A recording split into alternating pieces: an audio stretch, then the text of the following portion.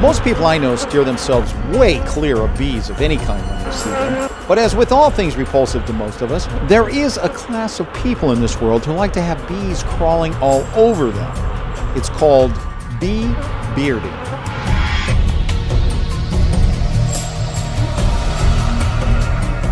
Bee bearding started many years ago, but today it seems to be taking on a culture of its own. From university professors, to kids, to dancers, to people getting married, even guys playing clarinets. Growing numbers of people want to get in on the buzz.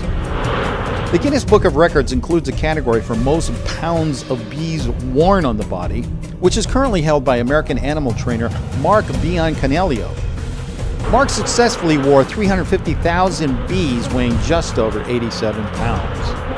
In 2005, beekeeper Philip McCabe attempted to beat Mark's record by wearing 100 pounds of bees, but failed when only 60 pounds of bees landed on his body.